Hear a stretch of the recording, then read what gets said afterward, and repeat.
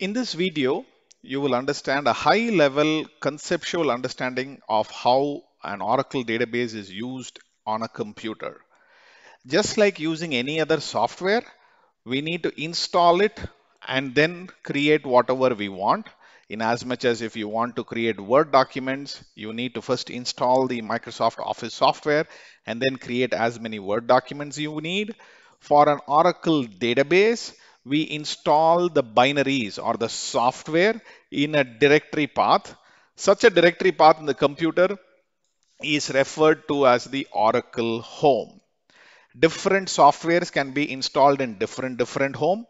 In the current context of the discussion, we are looking at a database home where the database software is installed.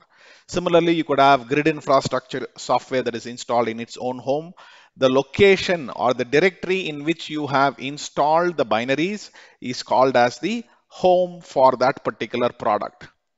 And in one computer, even for the database software, you could have multiple homes available. The typical use case is where you want to run different versions of Oracle's database in the same computer. You install the binaries first, each in their respective home, which could be a different directory within the same computer.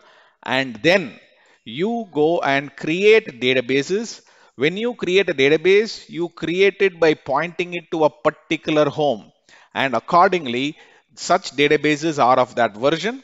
And you can have multiple databases pointing to the same home within the same computer. This is standard practice that is done.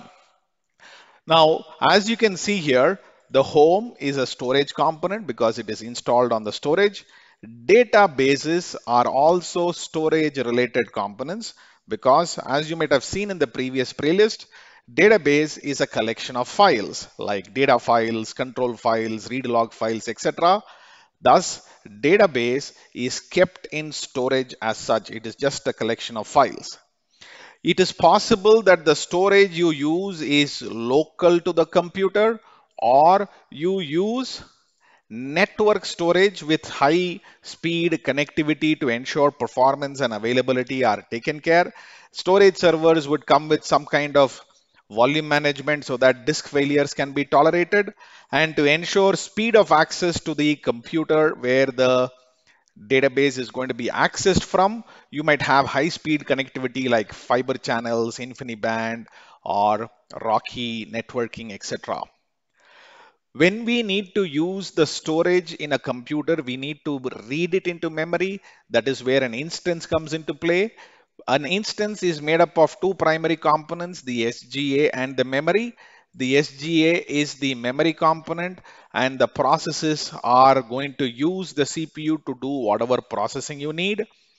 The SGA has various components, which I have explained in the traditional non-CDB architecture playlist.